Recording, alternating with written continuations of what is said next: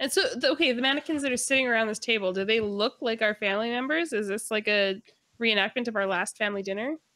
It definitely seems like a reenactment of a family dinner. I guess you're all related, so yes, it is.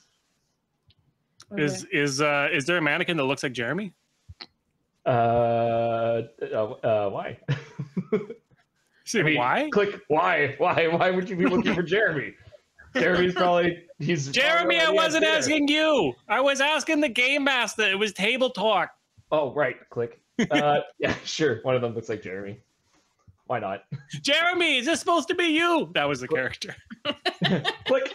No, that's not me. No, I'm not here. Damn it. Fuck. Click.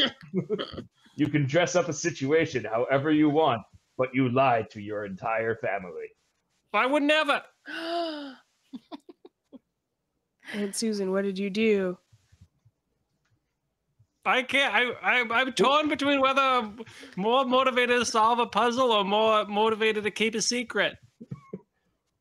But we don't know that the secrets are at play, right? We're just blindly like. Jeremy, is it our secret solution to puzzles?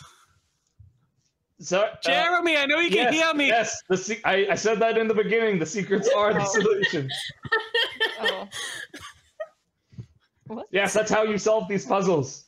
Will you kill? Do I die if I reveal my secret, or do I die if I not solve a puzzle? Well, you'll all die if you don't solve the puzzle, and if everyone can guess what your secret was specifically at the end of this adventure, then you will die. Oh, so if we can solve the puzzle by only revealing my secret in an abstract way. Exactly. Yes. Okay, now that we understand the rules, let's start this puzzle back at 10 minutes. Okay. I'm staying in the cave. I'm gonna give you 5 minutes. That sounds great. Thank you, Jeremy. You're always very gracious, and you had good manners. So thank you, Ash. God damn it. And I wink at wherever we're being observed from.